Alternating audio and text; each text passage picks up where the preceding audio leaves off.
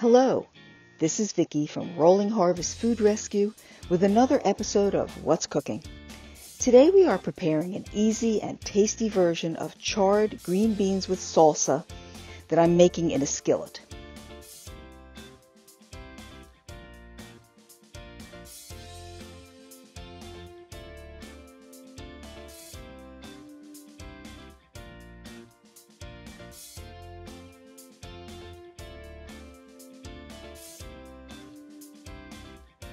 I like to set up all the ingredients going into this dish first so the prep goes very smoothly when I assemble the dish.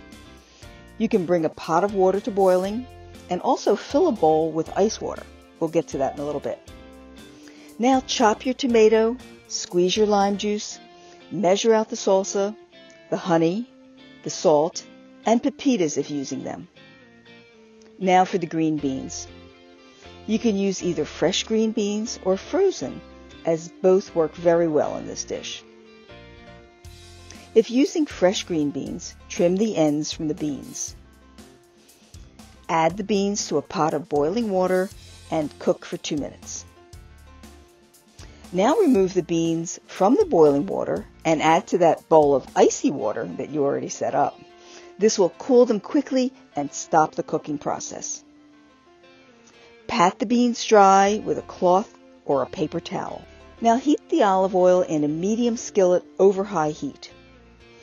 Add the green beans and let them cook, stirring occasionally until they are slightly charred. They'll look a little browned and a little bit of blackening on them. And this will take about 4 to 5 minutes. Remove the pan from the heat, but keep the beans in the skillet. To the pan of charred green beans, add the chopped tomato, salsa, lime juice, honey, and salt. Stir to combine all of the ingredients. Now top with pepitas and place into a serving bowl, or you can serve it right from the pan.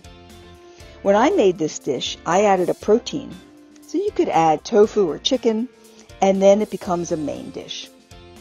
I hope you try this and share with your friends and family, and enjoy. Thank you for joining my colleagues Edie Koznowski, Jill Kelly, and me, Vicki Sarnoff, for this episode of What's Cooking. Please check out our website at www.rollingharvest.org for more information about Rolling Harvest Food Rescue.